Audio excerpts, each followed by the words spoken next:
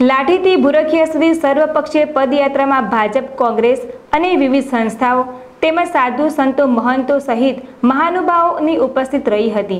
ત્યારે હાલ સમગ્ર ગુજરાતમાં વરસાદના અભાવના કારણે સરકાર અને ખેડૂતો ચિંતિત બન્યા હતા। પાક નિષ્ફળ જવાની પરિસ્થિતિથી સમગ્ર અમરેલી જિલ્લામાંથી વરુણદેવને મનાવવા પદયાત્રા યોજાઈ હતી।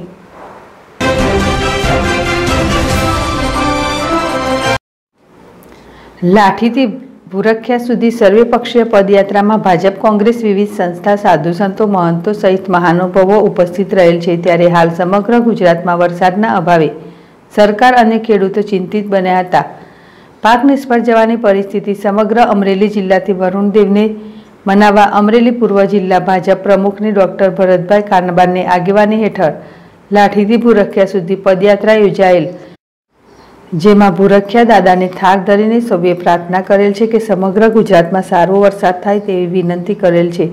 ત્યારે આ પદયાત્રામાં માજી ધારાસભ્ય વીવી વગાસિયા, લાઠીના ધારાસભ્ય વીરજીભાઈ ઠુમ્મર, ધારી બગસરાના ધારાસભ્ય જેવી કાકડિયા, સાવરકુંડલા મનો, દિવ્યાંગ આશ્રમના સીતારામ બાપુ, અમર ડેરીના અશ્વિનભાઈ સાવલિયા, ભાજપ કોંગ્રેસના એક સમાન બનીને સૌ સાથે જોડાયેલ।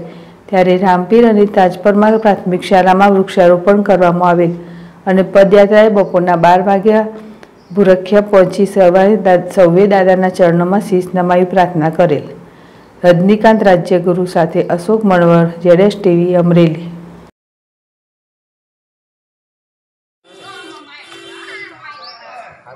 વરસાદ ખેંચાતા જગતનો તાત મૂંઝાનો છે।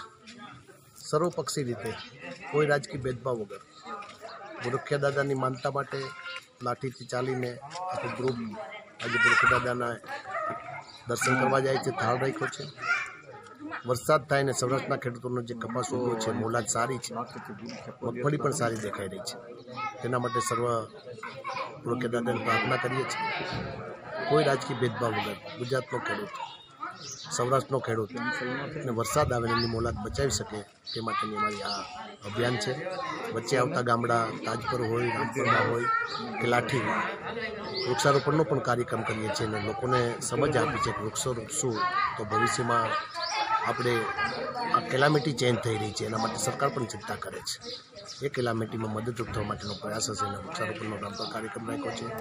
બધા ખુશ થઈને ભારતીય જનતા પાર્ટી હોય કે કોંગ્રેસ હોય ભાઈ બનીને વૃક્ષ